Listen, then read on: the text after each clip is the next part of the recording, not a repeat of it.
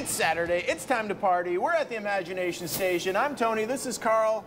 And I know it gets a little weird when you have the fire extinguisher ready. It does, but we're going to use it for a different purpose other than putting out fires. All right, well, that's interesting.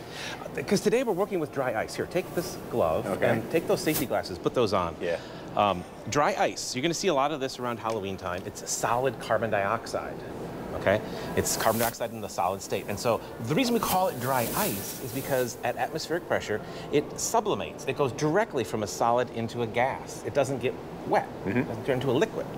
So, you know, we buy this stuff in a big block, and people would always ask, how do they make it? How do they get the dry ice like that? Good question. So this is a fire extinguisher, a CO2 fire extinguisher, but it's filled with liquid carbon dioxide down here with a little bit of headspace of carbon dioxide gas, and it's pressure. It's under pressure, so it's liquefied. And so what they do is they actually allow that gas to quickly expand, and they capture it. And it makes sort of a snow, and we're going to do that here. I'm gonna let you do it. Oh boy. So what we're going to try to do is lift that up, and we're going to try to capture the nozzle. Yeah, bring it over here. Bring it over here. Bring it down. Bring it down here. Down here. Maybe you should just do it. Okay. Here. This guy's not. This fire extinguisher's not cooperating. Look at that guy. Well, it wasn't that's just okay. me. That's okay. We can do it. We can still do it. Here, we're going to help me cover this up. We might get blasted a bit. There you go.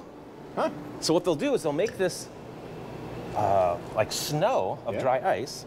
It's 109 degrees below zero, and they'll pack it together and bunch it up into a big block like this. They'll just scrape it together and pack it up. Well, that's a fun Make a job. block. So that's how you make a big block of dry ice. But there's some other cool stuff you can do with this at home, right?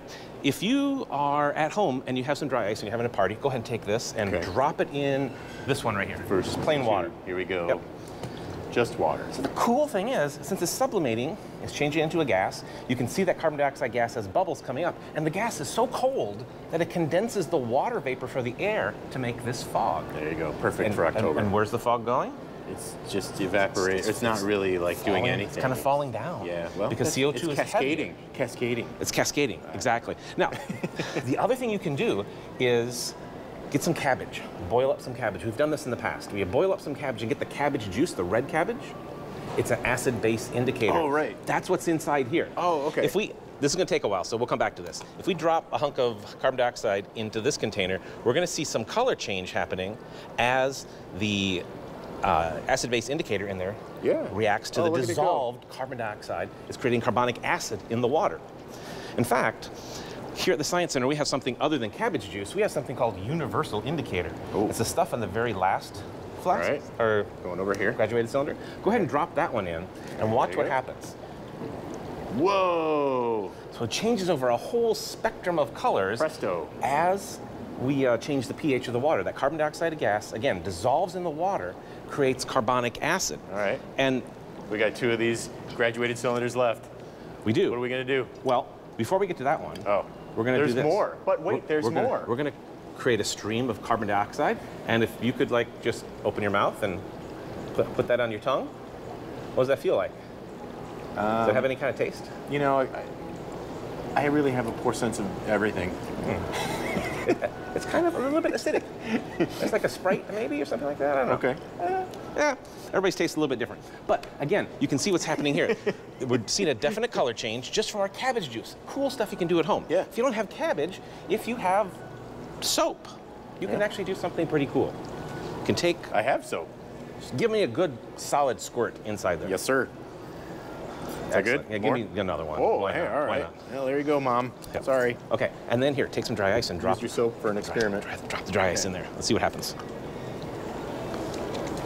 Whoop. You make a mess, so you're definitely going to want to have like a tray or something underneath. But when you make a mess with soap, is it really a mess? It's not, because you can clean it up. Yeah. But now watch, if you pop the bubbles, sometimes you get little bursts of that CO2 gas that come out inside. Wow. So it's really kind of cool. You know, the other interesting thing is if you try to pick up dry ice with something that's metal, like this, let's see what happens.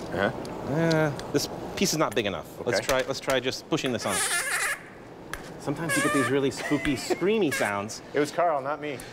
So the warm spoon causes the CO2 to change into a gas, and as it goes past the metal, it causes the metal to vibrate. Or you can take a coin and shove it in Wow, look at it go. And it vibrates. It's a shivering George if it's a quarter. This is a shivering Eisenhower. It's a solid dollar.